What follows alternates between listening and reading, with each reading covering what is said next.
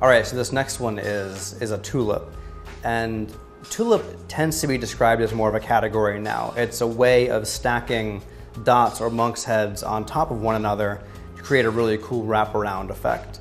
You don't see the basic tulip much anymore, but you'll kind of see where this design got its name. We're just gonna stack 2 monk's heads on top of one another, or do a monk's head on the bottom and top it off with a heart before we draw through. And it gives this really nice leaf wraparound effect. And you'll see where it gets its name.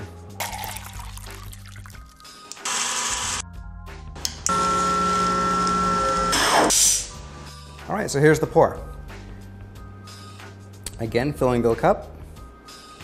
We're gonna begin with a simple rippled base and end with a heart on top. And there's the pour through.